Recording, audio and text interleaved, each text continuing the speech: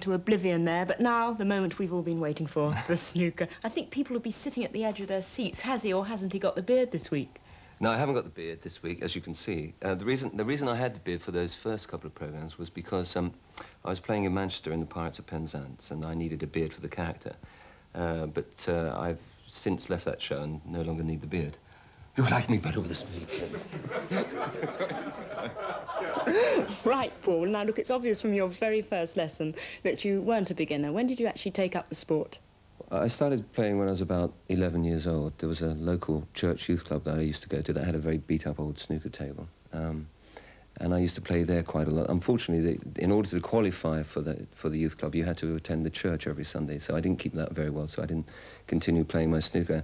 And in fact, I didn't really start playing again till the beginning of the 80s, when it became popular on television. It sort of revived my interest in the sport, and I started playing again. But it's a good game to know how to play in your profession, because there's always a snooker table somewhere, wherever you are on location. Well, it's great. I mean, for instance, I started playing again while I was in Cats, and I used to go to a snooker club, a local snooker club, during the interval, not the interval, between matinees and things like that, and get a lot of practice in. And the great thing is you don't need a lot of equipment. You don't have to buy special shoes or anything. You just go along and pick a cue out of the rack and start playing. And there's always someone who wants to go along with you. Yeah, and it's a great relaxation for theatre people, I think, because you can lose yourself in the game. It's quite concentrated. How did you feel playing a match? The atmosphere must have been incredibly different from just mucking about as you have been up till now. Well, while we were playing up in Pirates of Penzance, it was decided that it would be a good idea to play a charity match, and so I got a couple of guys from Pirates to be on my team, a guy called Dead-Eye Dell and Honest Tell, and we played some show business people from Liverpool and for charity, and it worked out very well. It was a very enjoyable game. Right, well, let's take a look at that now. All right. We'll play Colin, Del break. Ik had dat plakt alweer. So, Del breaks off now in the fourth frame of this team event. Paul is alongside me now. Paul, I'm not familiar with Del. What exactly does he do? Well, we're currently appearing in Pirates of Penzance in Manchester, and Del's my understudy in the show. I see. But we play quite a lot socially, you know, after the show. I watched him earlier on, just having a knockabout, and he seems a reasonably good player. Well, he's a pretty well-built lad. I wouldn't like to argue with him anyway.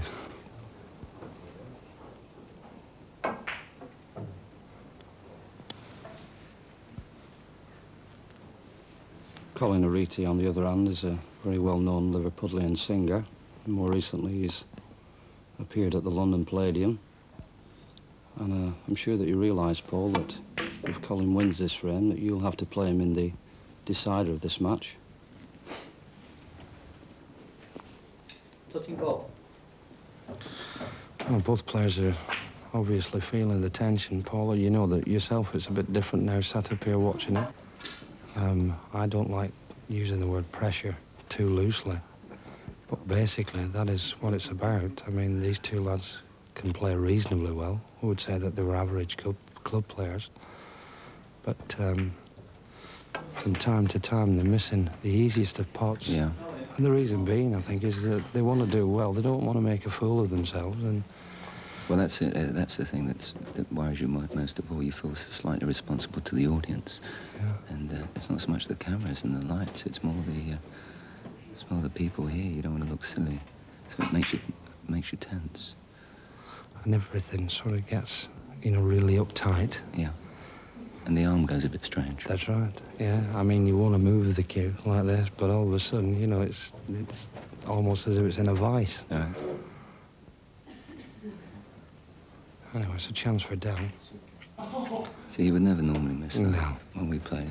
Unbelievable. Socially, he's... And of course, it destroys his confidence as well, the fact that he's literally missed a ball which was hanging right over the pocket. Yeah. So, pink for the frame.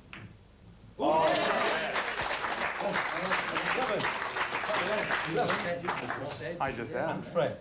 I'm proud. I won. Yeah. Well, he's happy about that, and Colin can be well pleased with that result. All the tension's gone, and of course he's levelled the match.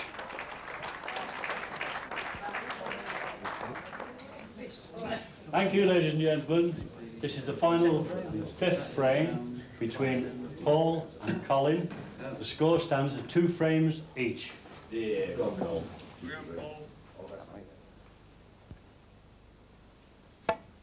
So, Paul breaks off, and he's certainly got his work cut out here, because not only has he got match conditions with a live audience and TV cameras, but also the added pressure of playing the deciding frame for his team. No.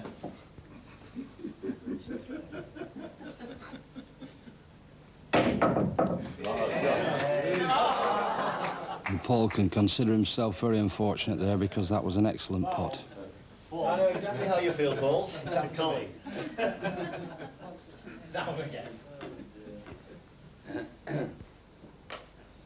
So the foul stroke by Paul there has given Colin Ariti an opportunity to make his mark and pot his first ball in this frame.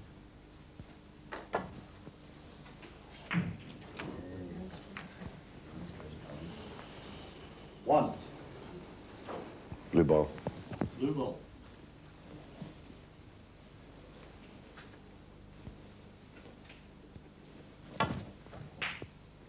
Oh, lucky goal.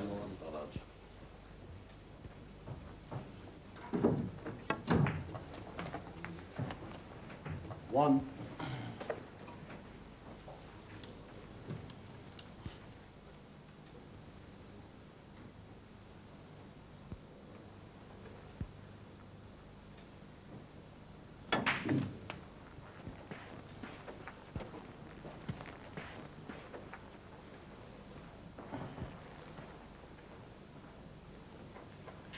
Six.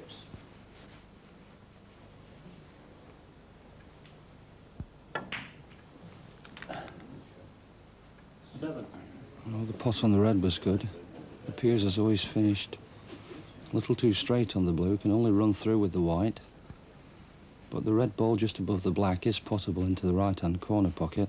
My hand's shaking.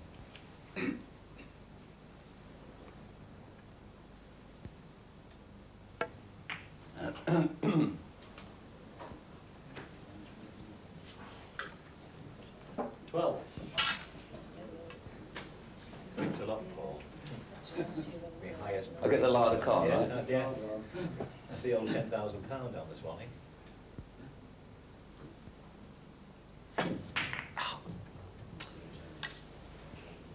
Paul, 12. Good shot. 1. Pink. Pink ball.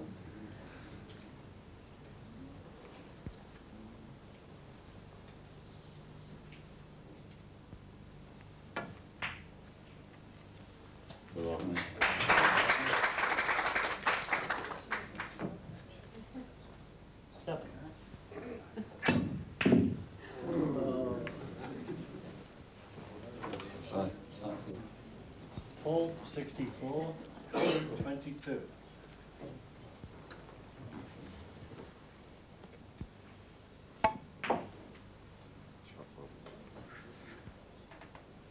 Four.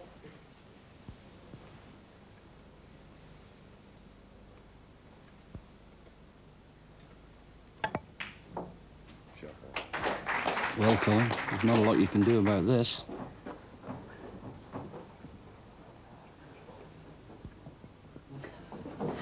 Last goal. You like that? Again. Well, I think the audience are laughing because they've seen left and right written on the soles of his shoes. It must be tactics. Shot. Well, that's it. And I think Paul can feel very pleased both for himself and the team. And from my point of view, I'm pleased that he's acquitted himself so well. That's it then. Here we have with us the president of the Merseyside Snooker and Billiards Association. To present our trophies, it's Mr. Norman Clare. Norman, thank you.